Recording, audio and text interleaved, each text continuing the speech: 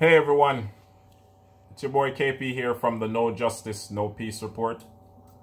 Remember to like, share, and subscribe, and thanks for the support in advance.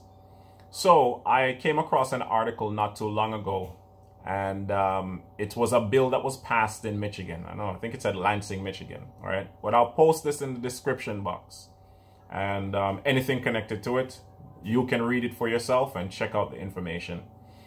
Yeah, so basically the bill was put forward to stop companies from forcing employees from getting a microchip implanted in them.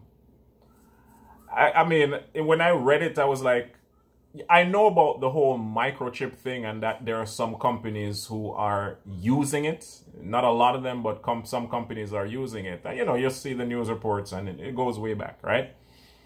But honestly, I really didn't think it was to the point where, these governments or these states have to be putting things in place in order to stop employers from forcing their employees to take it.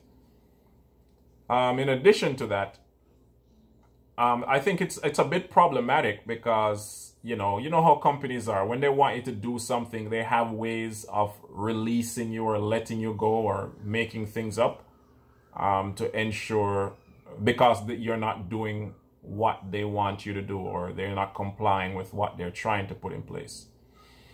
Anyways, I'm just, saying something quick on it. Once again, check it out for yourself. But yeah, it was passed on Wednesday, I believe.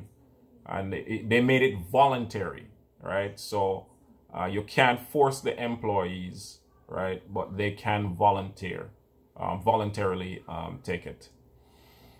All right. Thanks once again for the support. And this is the No Justice, No Peace Report. Remember to stay woke and stay red. Take care.